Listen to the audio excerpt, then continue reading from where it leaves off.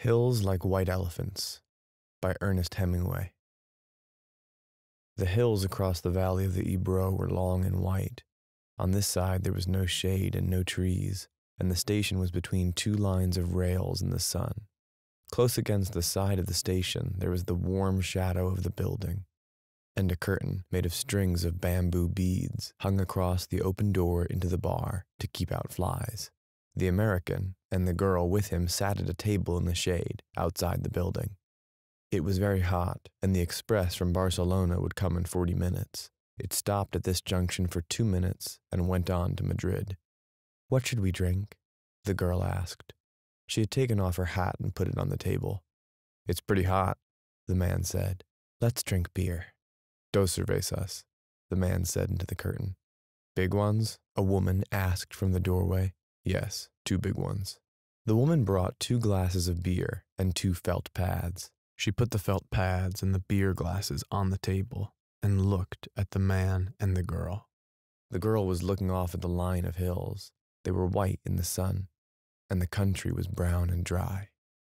"They look like white elephants," she said. "I've never seen one." The man drank his beer. "No, you wouldn't have." "I might have," the man said. "Just because you say I wouldn't have doesn't prove anything." The girl looked at the bead curtain. "They've painted something on it," she said. "What does it say?" "Anís del Toro. It's a drink. Could we try it?" The man called "Listen" through the curtain. The woman came out from the bar. "4 reales. We want 2 Anís del Toro." "With water?" "Do you want it with water?" "I don't know," the girl said. "Is it good with water?" "It's all right." "You want them with water?" asked the woman. "Yes, with water." "It tastes like licorice," the girl said and put the glass down. "That's the way with everything." "Yes," said the girl. "Everything tastes of licorice, especially all the things you've waited so long for, like absinthe." "Oh, cut it out." "You started it," the girl said. "I was being amused. I was having a fine time." "Well, let's try and have a fine time." "All right. I was trying. I said the mountains looked like white elephants. Wasn't that bright?" "That was bright." "I wanted to try this new drink. That's all we do, isn't it? Look at things and try new drinks?" "I guess so." The girl looked across at the hills. "They're lovely hills," she said. "They don't really look like white elephants. I just meant the coloring of their skin through the trees. Should we have another drink?" "All right." The warm wind blew the bead curtain against the table. "The beer is nice and cool," the man said. "It's lovely," the girl said.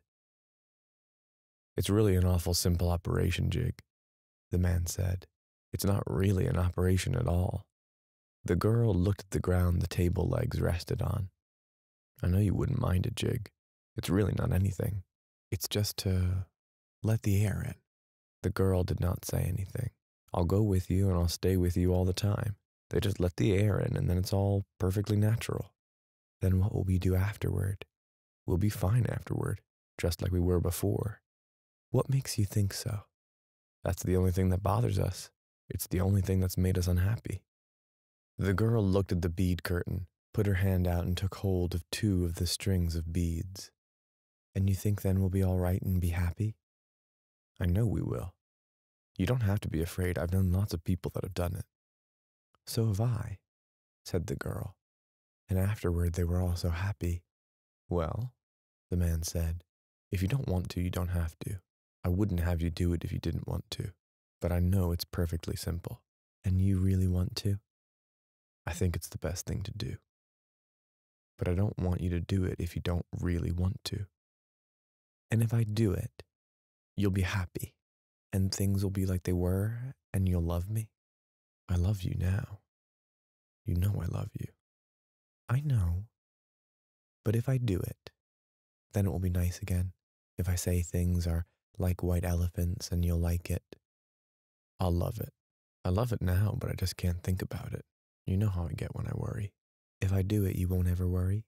"I won't worry about that because it's perfectly simple." "Then I'll do it because I don't care about me." "What do you mean?"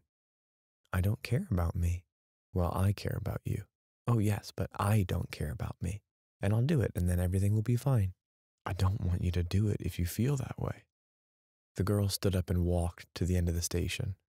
Across, on the other side, were fields of grain and trees along the banks of the Ebro. Far away, beyond the river, were mountains. The shadow of a cloud moved across the field of grain, and she saw the river through the trees. And we could have all this, she said. And we could have everything, and every day we make it more impossible. What did you say? I said we could have everything. We can have everything. No, we can't. We can have the whole world. No, we can't. We can go everywhere. No, we can't. It isn't ours anymore. It's ours. No, it isn't. And once they take it away, you never get it back. But they haven't taken it away. We'll wait and see. Come on back in the shade, he said. You mustn't feel that way. I don't feel any way, the girl said. I just know things. I don't want you to do anything that you don't want to, nor that isn't good for me, she said. I know. All right, but you've got to realize. I realize, the girl said. Can we maybe just stop talking? They sat down at the table, and the girl looked across at the hills on the dry side of the valley, and the man looked at her and at the table. You've got to realize, he said, that I don't want you to do it if you don't want to. I'm perfectly willing to go through with it if it means anything to you. Doesn't it mean anything to you? We could get along. Of course it does. But I don't want anybody but you. I don't want anyone else. And I know it's perfectly simple. Yes, you know it's perfectly simple. It's all right for you to say that, but I do know it. Would you do something for me now? I'd do anything for you. Would you please, please, please, please, please, please, please stop talking? He did not say anything, but looked at the bags against the wall of the station. There were labels on them from all the hotels where they had spent nights. But I don't want you to, he said. I don't care anything about it. I'll scream, the girl said. The woman came out through the curtains with 2 glasses of beer and put them down on the damp felt pads. The train comes in 5 minutes, she said. What did she say? Asked the girl. That the train is coming in 5 minutes. The girl smiled brightly at the woman to thank her. I'd better take the bags over to the other side of the station, the man said. She smiled at him. All right, then come back and we'll finish the beer.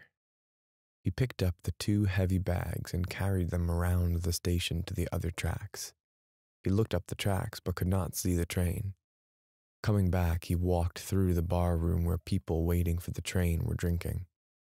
He drank an anise at the bar and looked at the people. They were all waiting reasonably for the train. He went out through the bead curtain. She was sitting at the table and smiled at him. Do you feel better? He asked. I feel fine, she said. There's nothing wrong with me. I feel fine.